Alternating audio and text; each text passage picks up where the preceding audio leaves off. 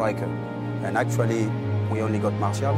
There are only so many people who have that ability, that are capable of doing it. But you know what? This guy, from doing that, will disappear. And that's the tough part. Because if you hadn't seen anything good from him, it's easy to say, get off the field, come and sit next to me. Because there's potential for something magic to happen, then that's when you go chasing. When you go chasing, and Manchester United are in a situation where they're chasing, that's when it's tough for the coach, and it's tough for the players as well around him, because they don't really know what to expect from him. There is nothing more disappointing in life than not seeing someone realise their potential and talent. And this guy has got everything you would want. Great finisher, speed, dribble, beat a man, composure in the final third. Come on, come on. With hope and you were sure I couldn't agree that we were meant to be, but our love is what they talk about in movies. Our love is what they talk about, Yeah, we were wild and free, and you know everything about me. So wild and free, and you know everything about me.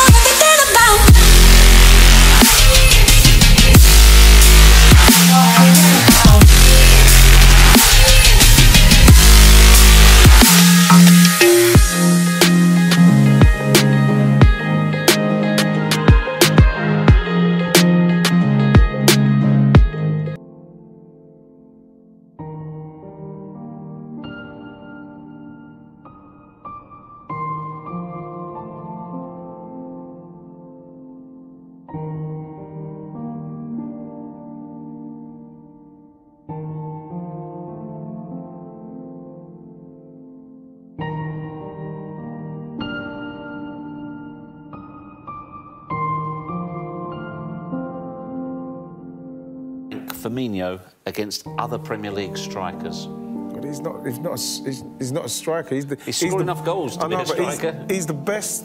He's the best. Well, people say 9.5. He's the best for me at that position. You love him, don't you? I absolutely adore him. In respects of like coming off and playing up.